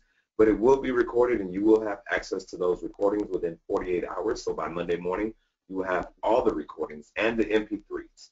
Yeah. Again, we've been working on this. I'm really excited about the 5 bonus instructors plus April. 6 workshops from 10 o'clock in the morning to 4:45, I believe. 5 instructors. Again, we looked at the value of the course, roughly about $400, and the regular price, $200. But if we, again, tonight we're giving another bonus price for everybody on the call, and that price is $49. $49. You can go right now to buynow.abrandnewyoucourse.com until midnight tonight. You'll get the full day summit. And think about this, guys. I've been to summit. If you've ever been to a seminar, just type yes, I've been to a seminar in the chat window. The dollar value that April has provided for this seminar is a steal. I can't take my wife to the movies and out to eat for $50. That is almost unheard of. So you get, not only do you get all April's wisdom, but you get all of the people that she has brought on as special guests. You get all their wisdom. You get Q&A sessions. You get a step-by-step roadmap of, avoid the mistakes that they've made. They're going to help you. But like she said earlier, she doesn't want you to start from ground zero. She wants to give you all the information that she learned. And I have a quote. A single conversation with a wise man is better than 10 years of study. So think about that. I spent, years in college at Southern University, but the real hands-on stuff didn't happen until I was into my career, right? So, the places you want to go, April has been there. The guests that she's had, they've been there. And they're willing to spend an entire day with you for $50. Less than $50. Yeah. Right? So, again, I just think that if you're ready to take your brand to the next level, just go ahead right over right now to buynow.abrandnewyoucourse.com and check it out. Now, if you think it's worth it, just type "it's worth it" in the chat window. I just want everybody that thinks that this training is worth it. And then if you're not going to be able to make it, or you decide that it's not for you right now, just type in the chat window and tell us, what the holdup is, what we can add. If there's some situation you have, just type it in the chat window, and I can see it. Let's see. I have acting rehearsal. Other than that, I'd be there. Well, Cassie, again, it is recorded, so you will get all the recordings. Totally worth it. Morris, I will not have computer access due to the conflict. I'll be traveling. Yes, Cassandra, it is available for download if you're not in front of your computer. However, you can access it via your mobile device. So this is 100% available via mobile, so you can have the course there as well. I see definitely worth it from Cassandra. Sam Gentry says it is definitely worth it. Felicia says, heck yeah, it's worth it. Yolanda says it's worth it. Charlene, it's worth it. Camilla, I think that's how you pronounce it. I did it wrong. Yeah. Camilla said it's worth it. Jade Lawson, definitely. Okay, so it will be available Monday. So, or actually, you know what? So here's what we can do. We can give you the raw files if you want it immediately.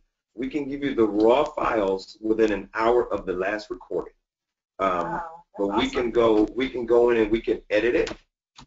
And the editing will take until Monday. So if you're okay with getting the raw files, and that's, we're going to chop it up into 6 different files because of 6 different modules. But if you're okay with getting the raw file, then I will get you that immediately an hour after the training, Felicia. Vonda Salater, is that how you pronounce it? Salater, she said it's worth it. She's very excited. Savannah says absolutely worth it. Marquisha says she just got it. She's in. Thank you very much. So much. Let's see. Vonda has another engagement. Again, it is available for download, Vonda. Let's see. Cassandra Henry. Cassandra said it's definitely worth it. She says, wow, this is perfect. And everybody who's joining, I just want to thank you guys for joining us. We look forward to seeing you on Saturday. Yes, and do this with us. Share this on social media. Like, tell your friends, like, hey, if you're building a brand, you might want to drop this $50. Because think about it. How much money do you spend if you go take a continuing education class over at Georgia State? Right. Or Georgia Tech? And that's just one class, right? Yeah. And that's no hands-on. That's all theory. You're getting knowledge directly from, someone who's been there and been successful. Like April says, she's driven multiple cars, huh?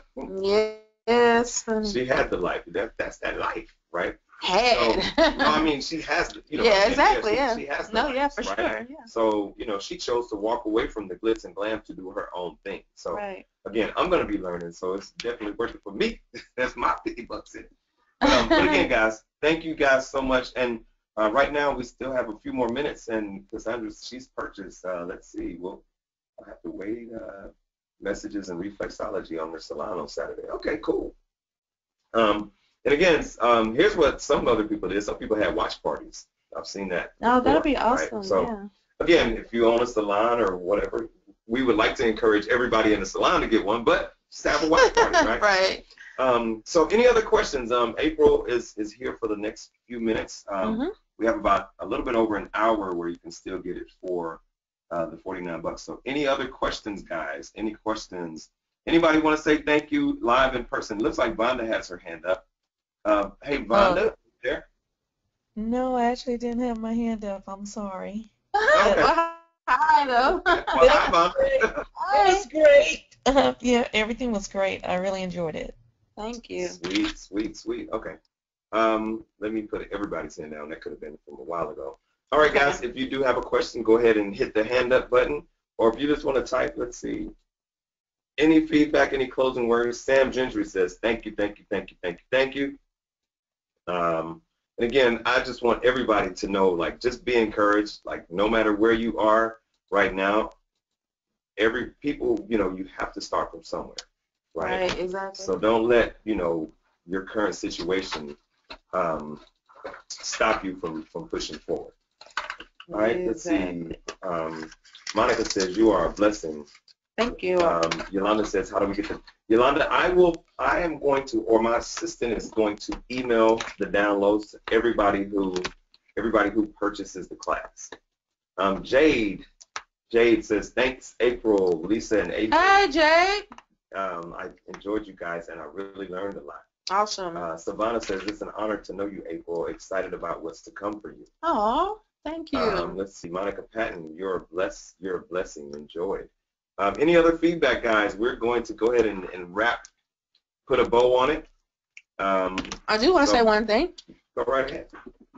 I want to make sure everybody is looking on social, following me on Instagram at AskAprilLove.com. I'm sorry, not .com. That's my website. But at AskAprilLove. And we will make some announcements tomorrow. We have some special things in store as well over the next few days before the summit. But make sure you're following and checking for some posts that we'll be posting tomorrow about some opportunities to be a part of the class, in addition to what we're doing tonight. Okay, so make sure you're following on social. And it's Ask April Love on Instagram and Twitter, and Ask April Love on Facebook. And then I also want to make sure that I give out my email address again, because I would love to hear from you guys. I'm still following up from last week. So if anybody's on and I have not followed up from our previous email, I promise you I'm getting to all of them. And it's branding, BRANDING, at AskAprilLove.com. And I want you, especially the people that are in the position to launch and are, you know, facing some obstacles or having some hiccups along the way, I'm going to be doing a couple consultations. And this is something that's even new to, I don't think I shared this with AJ, but I'm very inspired by what I'm hearing, and I understand that, you know, starting and maintaining in this journey called life and processing all of that in order to actually be a real personal brand success, sometimes you need you know, a little help along the way. So I'm definitely open to opening up some consultations for a couple people just to talk you through some of the, you know, the different things that you are facing as it relates to launching or staying in that place of being unstuck. So I definitely want to hear from you, and just email me and let me know, you know, whatever challenges or, you know, any kind of questions that you have post-call over the next few days, and we'll be in touch. Charlene and Sierra in my office may be reaching out, or myself, and we definitely want to stay in communication with you and see you win. Okay? All right. Thanks so much. So Cassie says that is what she needs. April, what is your Facebook like page? We want you to go like. Yes, go like, it's Ask April Love, and it's April, and I have an April Love page. So it's Ask April Love, ASK, and April Love. Got it. So it's facebook.com/AskAprilLove, and then facebook.com/AprilLove. Mm-hmm. Let's see. Here's the last. I even have a venue to do things for my radio show, but I need help. Yes, Hunty. This is Cassie. I know with the Hunty, it was a dead giveaway. Oh. Got it. All right, guys. So again, we have 5 more minutes. We're gonna, if we have any more questions, like my grandmother would say, if all hearts and minds are clear. Right. That's when you grew up in a church. Okay, big time. We will go ahead and shut it down. Thank you guys so much. Again, just go over to buynow.abrandnewyoucourse.com if you haven't already, and we look forward to hearing from you on Saturday. And again, yay, share this, and everybody that buys, we're going to go ahead and send you the flyer so that you can post it via social media for Saturday. Right. So just help us. You know, we want to help as many people as possible. Let's see. Cassie says she wants to pay for consult if you want. So, okay. All right, guys. Well, email me. Email me, guys. Email branding@askaprilLove.com. Yep. Ladies and gentlemen, thank you so very much. We hope you enjoyed this as much as we did. April, closing words? I just want to reiterate the fact that, you know, invest in yourself. You have this life, and it's purposed, and it needs to be all that it can possibly be, exceedingly and abundantly more than you could ever ask or think. And I thank you for allowing me to be a part of your journey, and I hope to see you or hear from you and see you check in on Saturday, and stay in touch. Be blessed.